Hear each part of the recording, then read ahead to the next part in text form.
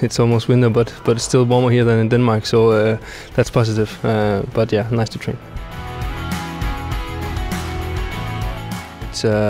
It's for me looking forward for it.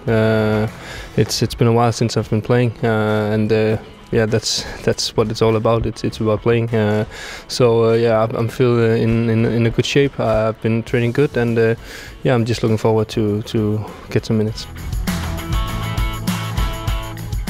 It's a really good team. It's a game you can say that we know before that we will be number one in the group and they will be number two. But it's about focus, about the game, and yeah, it's gonna be a good game for us.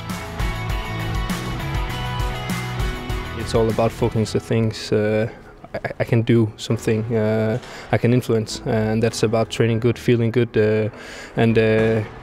Yeah, developing.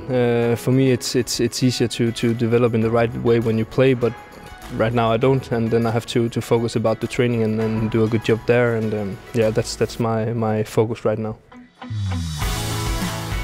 It's much better.